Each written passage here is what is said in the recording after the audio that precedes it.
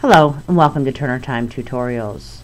This video is on how to change the color of unread messages in your inbox in Outlook 2013.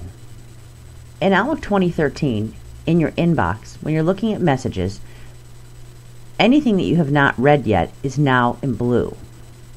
To some people that's a little off-putting. If you'd like to revert back to the standard black and bold text, you can certainly do so by changing some view settings.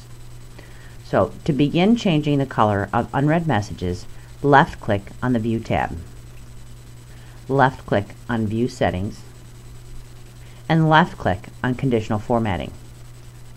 You can see here that the first selection, Unread Messages, is highlighted. If you want to change the font, all we need to do is left-click on the Font button. Left-click on the drop-down arrow under Color, and left-click on Black. Left-click on OK, left-click OK, and left-click OK again. Now you can see that the messages have been changed to be in black. You can even take this one step further. Once you've changed any settings to the view that you like, you can apply this view to all of your folders. Left-click on Change View, and left-click Apply Current View to Other Mail Folders.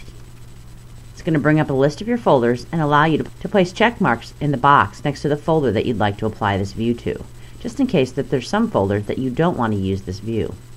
When you're finished, left-click on OK, and a view will be changed the same in all of your folders. Some of the other messages in my inbox are in a different color, for example, red. Please see online tutorials for additional videos on how to change the colors of incoming messages for specific senders. If you have any questions, please email info@getturnertime.com. Thanks for watching and have a productive day.